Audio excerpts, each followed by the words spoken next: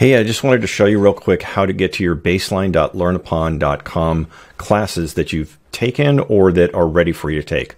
Let's start off by going to baseline.learnupon.com. The landing page is the LearnUpon store. You can see other classes that are ready to take, but that's not what we're after. We want to see the classes specific for you. So you need to sign in. Now, if you forgot your password, you can click this forgot your password. It'll give you the opportunity to reset your password. Well, I'm going to log in with my personal user and my personal password.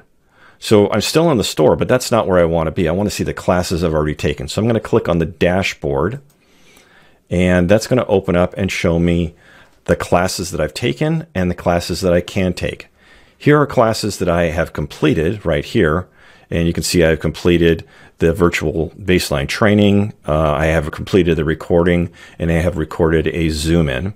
But here are the enrolled courses, the ones waiting for me. So all I'm going to do is click on that class, and I can, well, looks like all of these are almost complete.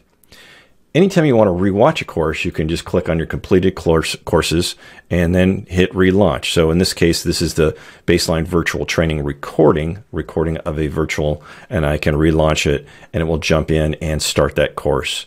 This particular one is broken up into several different modules. Thanks. That's all we got.